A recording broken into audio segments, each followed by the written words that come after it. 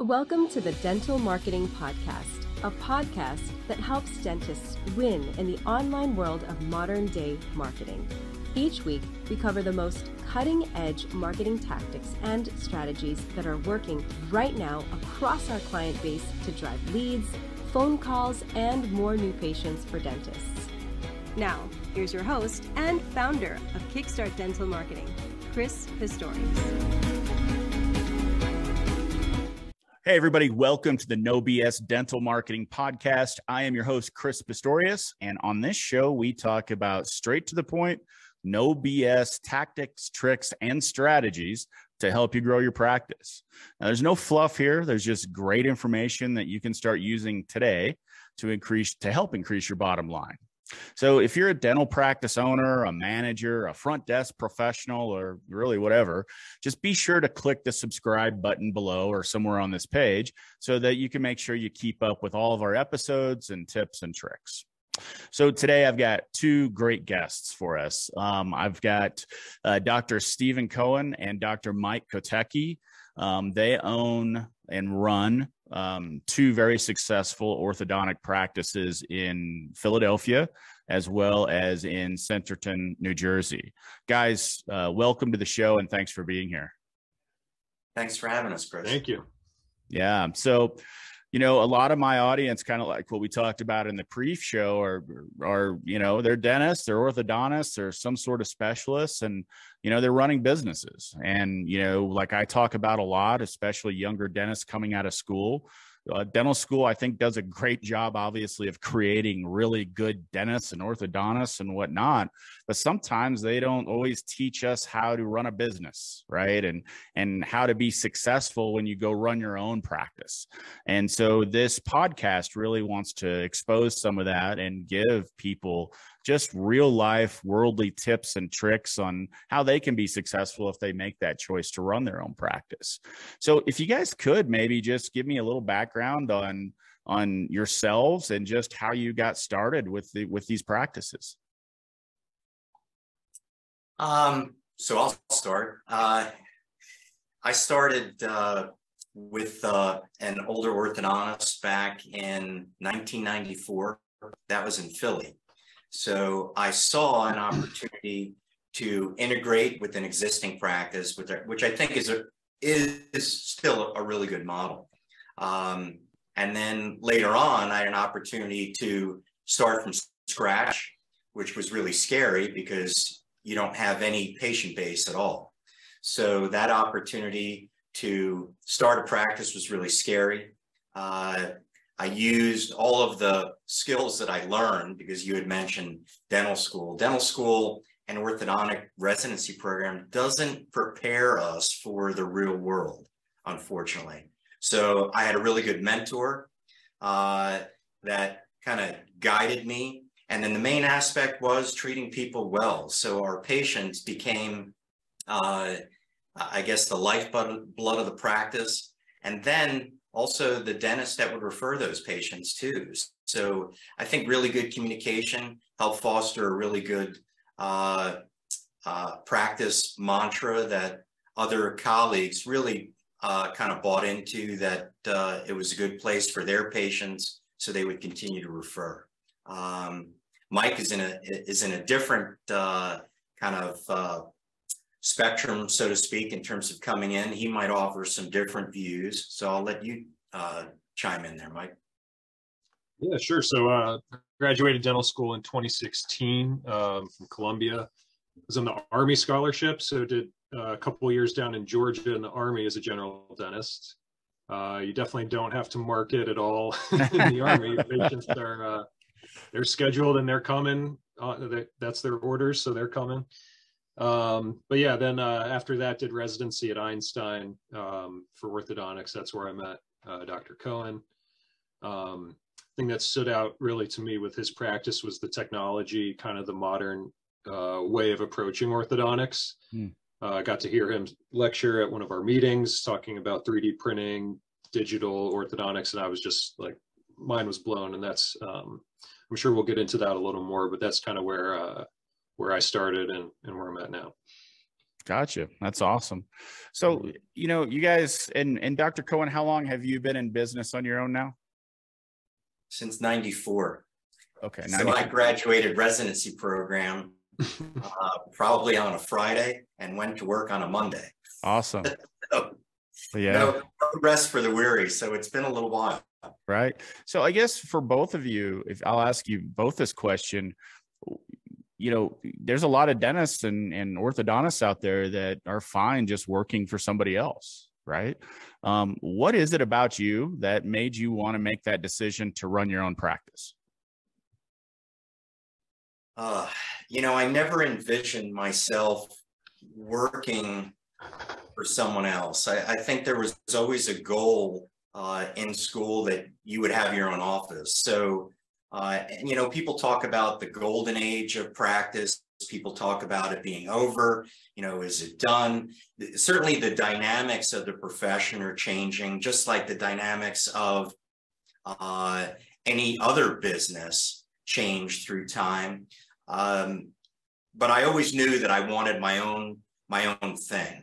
So from early on, I tried to affiliate with someone that I thought was going to be at the end of their life expectancy, so that I can kind of assume that.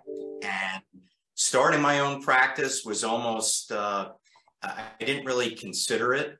It was just an opportunity where a building became available in the town where I live. And I said, if I don't do this, someone else will. So I did it. I don't regret it, but two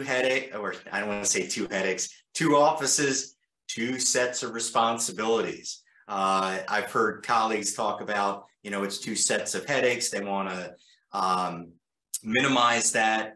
Me, I looked at that as opportunities. Was there an opportunity to improve, grow? You don't know at the time unless you take that opportunity. One door closes, one window opens. Yeah. So I'll get right back to you, Mike, but how long was it between the time you opened your first office and your second? It was about 12 years. Okay. So it took about 12 years to get to that second location. Okay. Yeah. And then Mike, tell me, why do you want to be, what is it about ownership for you that really wants to take you that path in your career? Yeah, I think for me, I did a year off before I started dental school, and then I was in the Army. So I'm 34 when I get out of school. I'm watching all my friends, have babies and be making money for those 12 years while I'm still in school. Yeah. So for me, it was, I wanted to get into ownership right away and just have that autonomy, being able to practice how I want, when I want, and just be able to lead a team. Yeah. Okay. Dr. Cohen, what would you change? I mean, say, you come out, you start your own practice. You said there was a building available, so you took it. What would you change in that first couple of years if you had to do it all over again right now? Oh, gosh. I guess another way I could put it is, did you make any critical mistakes in that your first year or two figuring it out, that if you could tell somebody, don't do this or this? I've approached life in practice almost the way Wayne Gretzky said, is, the shot not taken is the shot not missed, or some variation of that. I'm sure I've made a lot of mistakes along the way, but they're not mission critical. Okay. They're, I'm not a significant risk taker. Could I have taken out a significant loan? Sure, I could have in 06, took out a loan and done some grand stuff. And then we all know that the economy fell out in 07.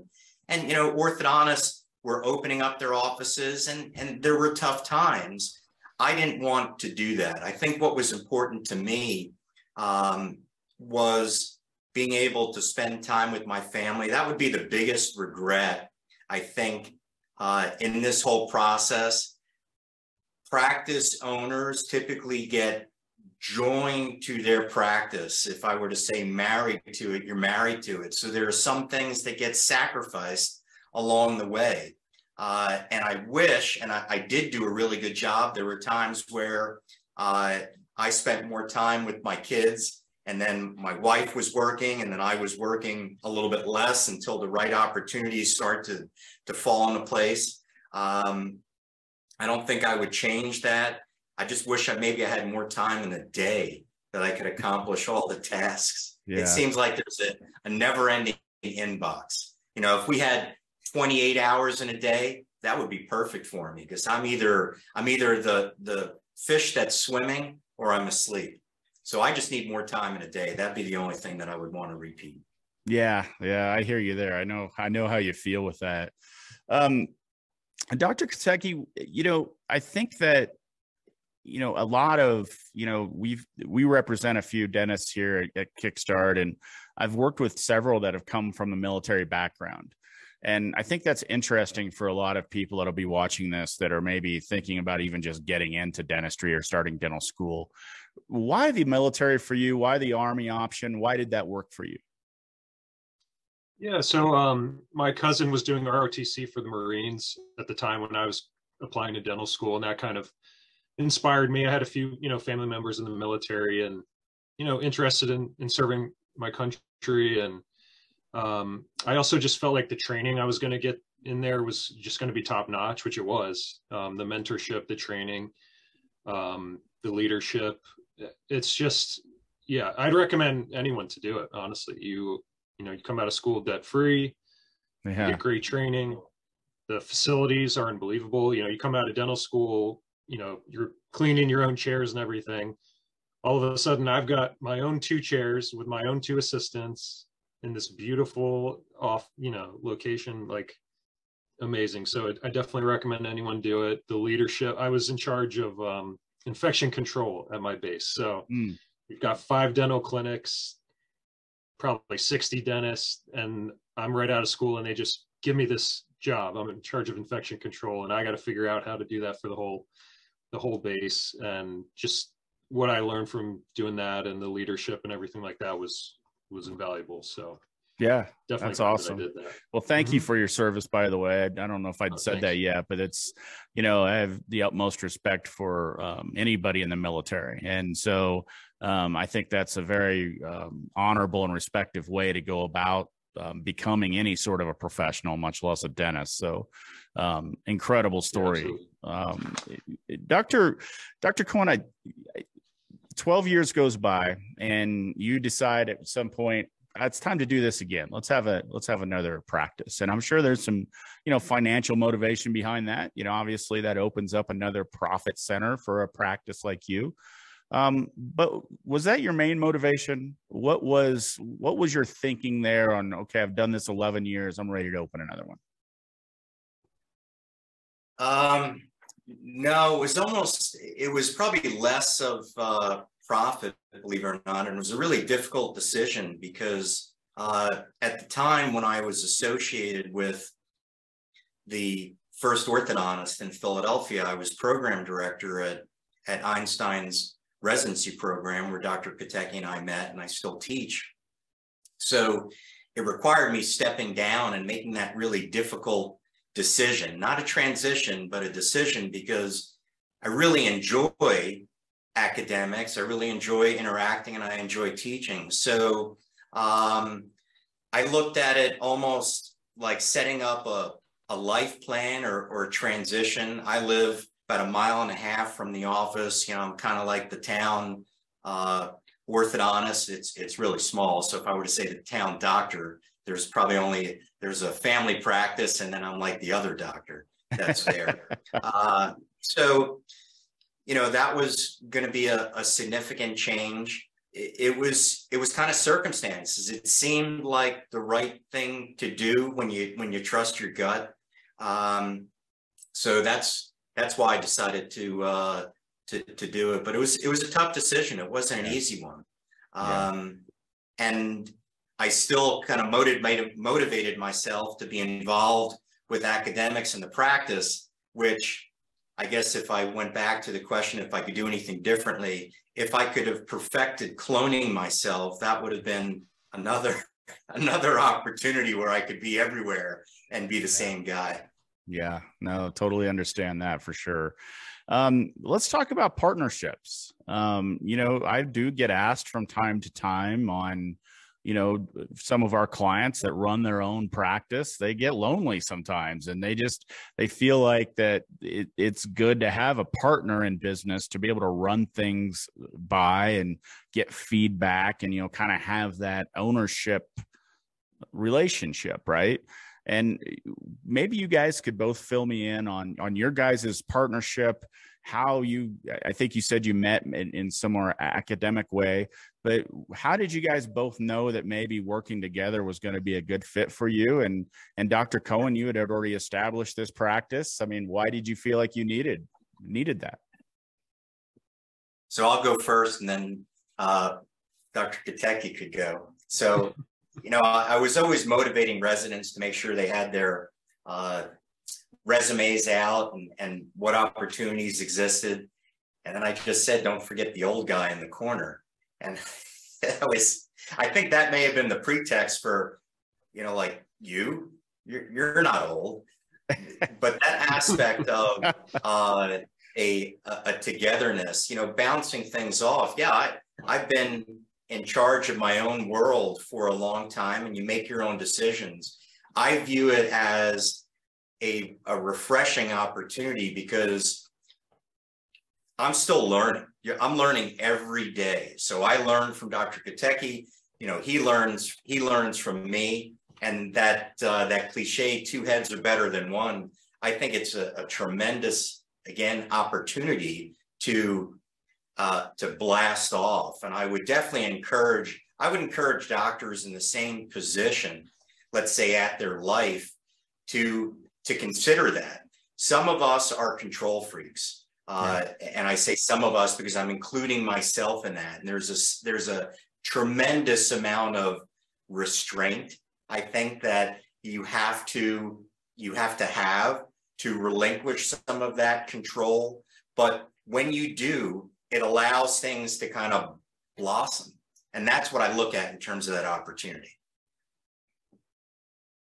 Yeah, for me, I mean, yeah, I remember when he said that, old guys in the corner, don't forget about me.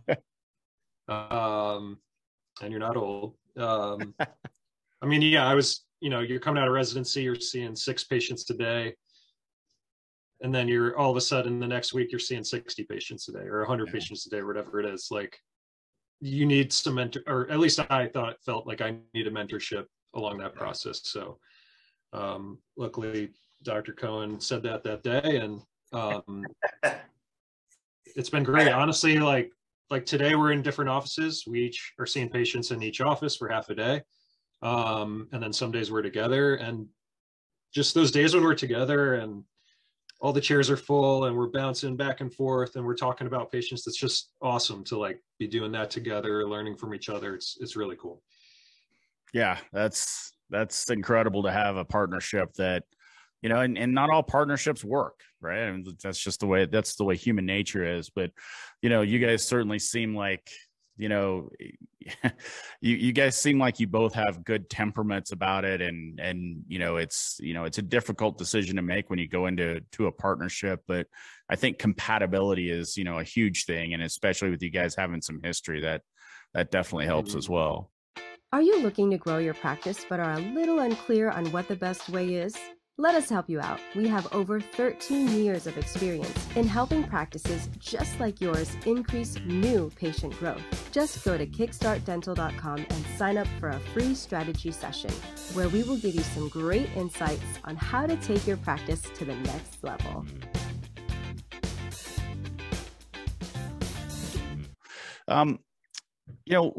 I guess for both of you, what I want to ask is, what's one piece of advice that you would give to somebody that's thinking of opening their own practice? What would be the number one thing you would have them think about first? So for me, I would approach things maybe slightly differently. Rather than looking at opportunities, demographics, opportunity for growth, I would look less in terms of areas of, let's say, affluence, and I would look at need. You know, and how I say that is we're practicing in the Northeast, and the Northeast is saturated, but there are still practices that are starting and being taken over.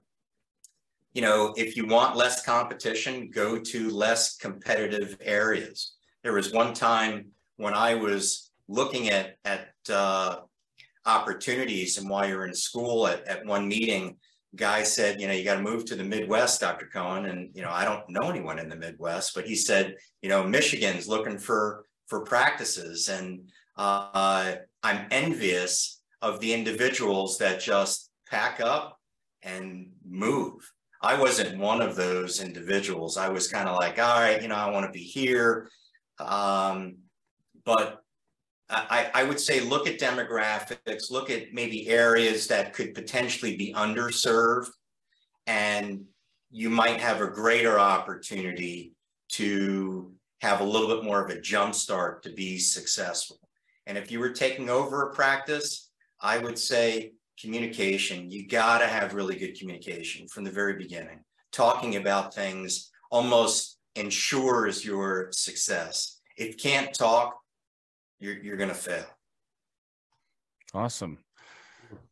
Yeah, I'd agree. Definitely agree with all that. And kind of along those lines, if it's just somewhere where you can really feel like a part of that community, like centered in, like Dr. Cohen said, it's a small town, and we're like the small town orthodontists. Everybody knows everybody. Our assistants know everybody. Our assistants' friends are coming in, their nieces, their nephews. You know, in South Philly, that's a small town within a big city. I'm right up the street from this office. Dr. Cohen's right up the street from that office. Just getting that like community feel, I think, really helps spread the word, and will help you get a good start. Awesome. Okay. Well, I'm going to wrap up with one question that nobody really likes when I do this, and that's why I didn't prepare you guys for it, just so keep you on edge a little bit. But I want you both to answer this. What's one question that you wish I would have asked you today, and how would you have answered it? It's a tough one, huh? Where's my Jeopardy music? You got one, Mike? I got one. All right, go ahead. It would be, you know, what separates you from other offices? And that's a good one. I'm putting that on my list. This is why I asked that. It gives me ideas. Should I answer it, or oh, please. Yes. So it goes back to the technology, I think, that I mentioned at the very beginning. You know, we're 3D scanning, CBCT, we're printing all our own aligners, using U-Labs, moving all our own teeth, 3D printing night guards, like whatever the latest thing is, we're doing it, we're trying it. And I think the patients really appreciate that. And it's just really cool. Do you think, I want to expand on that a little bit. Do you think marketing wise, and when you're talking with patients, that, you know, like even when front desk people answer the phones and just ask questions or answer questions, do you think it's important to talk about the technology side of your industry? Yeah. And we've been trying to do that more. I mean, yeah, ever since I started, the spiel is always like, you know, we don't do the goopy molds anymore.